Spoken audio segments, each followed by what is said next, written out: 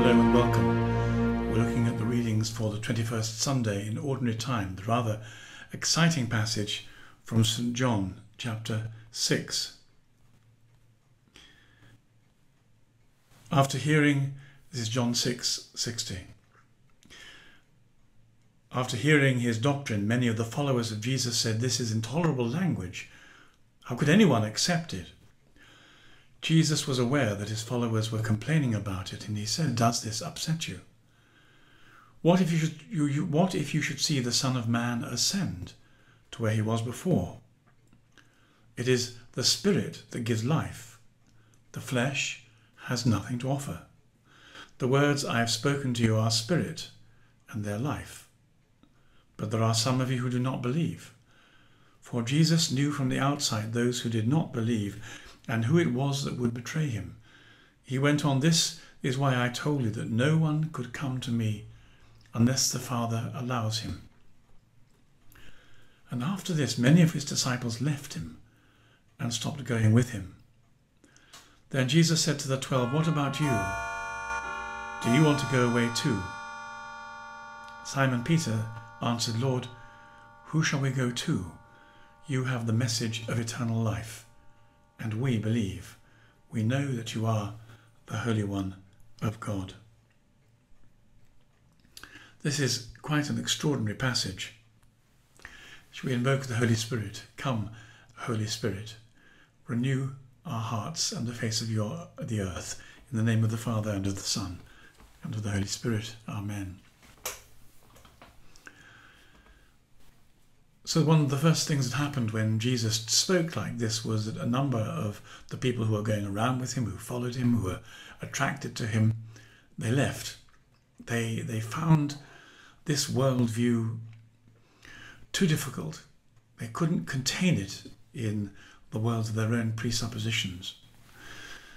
And that continues to be true today. This emphasis that Jesus has on the spirit on the one hand and the flesh on the other. We need to make a few distinctions, of course, because not all spirit is good. There's a German word for spirit, Geist, often used for the spirit of the age. The Romantics were very much in the 19th century invoking the Spirit, but it wasn't the Holy Spirit. They were particularly excited by the spirit of nature, for example. And the flesh is sometimes good and sometimes bad. What Jesus was doing was making a distinction between relying on our own powers. For the last 500 years we've lived in a culture, the culture of the Enlightenment, which has put rationality on a pedestal. We like to believe what we can conceive of, and anything we can't conceive of, anything that takes us further than our preconceptions, we find immensely difficult. Our whole culture is predicated on this, and indeed the atheists we live amongst are the most developed people in this regard. They want proof, empirical proof, although we already know there are so many things that can't be proved empirically. Science, for example, can't tell you if you're in love with someone. Science can make a nuclear bomb and it can make a vaccine, but it's the same science. It has to be directed by will and intelligence, and for good, and science has no means of telling us the difference between good and evil. Rationality, simple empiricism, isn't good enough. There has to be something more. There has to be an intelligence and a holiness driving who we are. St. Augustine deals with this rather beautifully. He was dealing with the same problem about what we do with this distinction between spirit and flesh. And he's very helpful, as Augustine always is. Let's turn to him. What is it then that Jesus adds?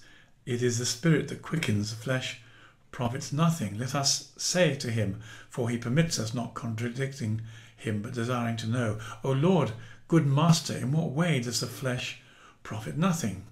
While you have said, except a man eat my flesh and drink my blood, he shall not have life in him. Or does life profit nothing? And why are we what we are, but that what we may have eternal life, which thou dost promise by thy flesh? Then what means it that the flesh promises nothing? It profits nothing, but only in the manner in which they understood it. They understood the flesh just as when it's cut to pieces in a carcass or sold on the marketplace, not flesh quickened by the Spirit. So when it said the flesh profits nothing, it's said in the same way as knowledge puffs up. So should we hate knowledge? Augustine goes on, or far from it. What does it mean, knowledge puffs up? Knowledge alone without charity does that. So he added, but charity edifies. See St. Paul, 1 Corinthians 8. So to add knowledge and charity, knowledge will become profitable, not by itself, but through charity. So here, when Jesus says the flesh profits nothing, only when it's by itself. Let the Spirit be added to the flesh, like charity is added to knowledge, and it profits very much. For if the flesh profited nothing, the Word could not be made flesh to dwell amongst us. In other words, Augustine goes back to the Incarnation. Jesus took flesh. The Word became sarx, a theological word that on the whole means life without God. But when the Word takes flesh, the flesh is then enlivened. When love infuses knowledge, knowledge doesn't puff up anymore. In other words, our bodies, our way of being, our flesh, our ordinary life can become useful only and when it's infused by the Holy Spirit. St. Ephrem of Sarov, a Russian Orthodox saint who lived in the 19th century, was famous for saying that the most important thing to do as a human being was to acquire the Holy Spirit. And he taught his followers how to do that. He said, you must examine yourselves and see whether fasting or praying or waiting on God or giving your goods away, check which of these things increases the Holy Spirit in you most. And whatever does it, do that.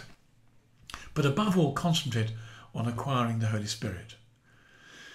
So, of course, our bodies, our self-reliance are nothing, but when our bodies are infused by the Holy Spirit, then we become agents for good. Jesus sent the 72 disciples out. He sent their bodies out, but he sent them out infused by the Spirit. And it's this infusion by the Spirit that's so important for us as Christians. And yet the trouble is, so many of the ways in which we read the Bible are not infused by the Spirit.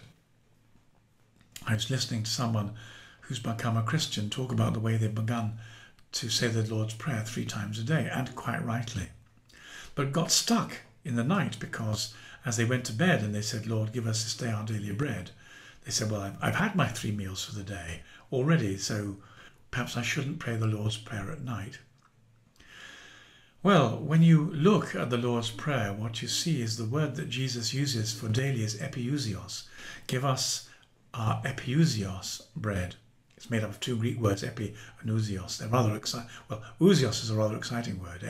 Epi is a prefix, but ousios means being. So give us our super being bread.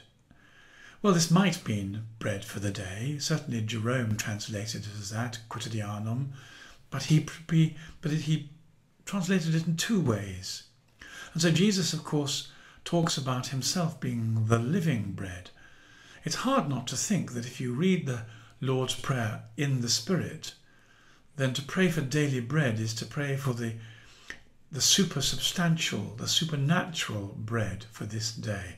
And that's Jesus himself. And so we go, Father, here I am, your child. Hallowed be your name. Let holiness sanctify my mouth, my mind. Your kingdom come.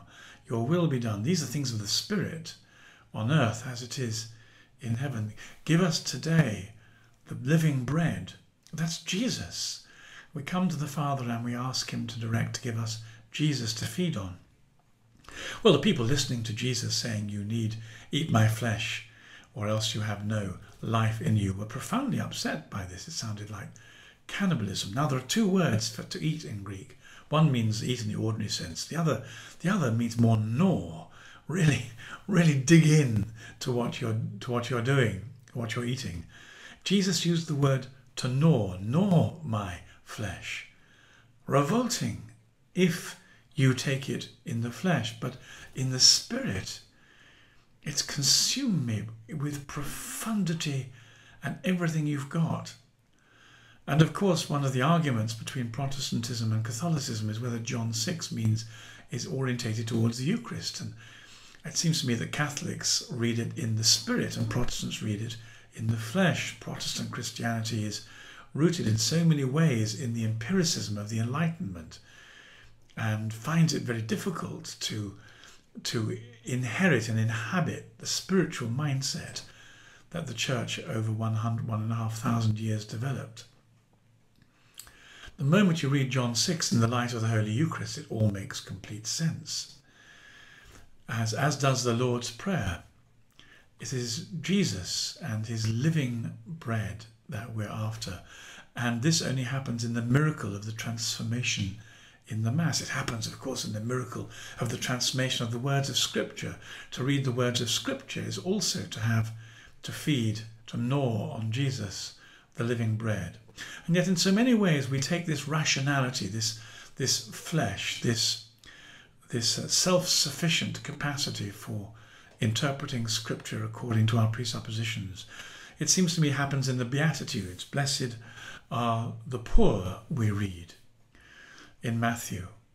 Well, the poor in the Old Testament were almost always the spiritual poor. Sometimes they were the economically poor. But the Bible is most interested in the poor in spirit. So St. Luke adds poor in spirit, just in case you didn't understand it. But so many people in the 20th century have understood the Beatitudes in the flesh, politically, sociologically. What do you make of those who mourn? All the time in funeral services it's taken to be those who bereaved. But this can't be the meaning.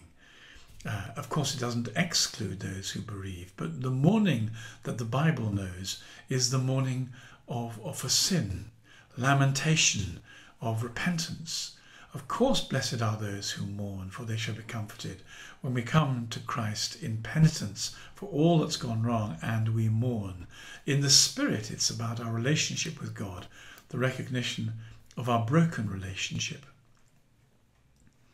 St. Paul in Romans talks about this distinction between spirit and flesh, and he does it with his wonderful clarity. For those who live according to the flesh, the sarks, set their minds on the things of the flesh, but those who live according to the Spirit set their minds on life in the Spirit.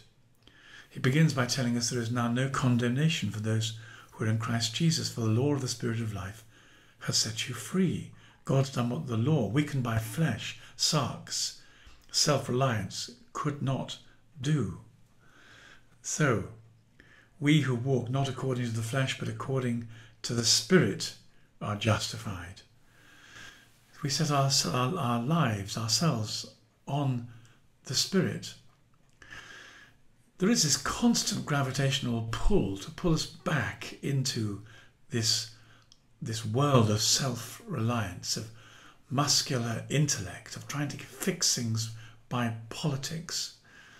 And although sometimes Christians have separated themselves from the world to try and live spiritual lives, we can't, of course, separate ourselves from the world, but what we must do is trying to infuse the world with the Spirit in the same way that charity infuses knowledge, in the same way that the Incarnation infused the flesh.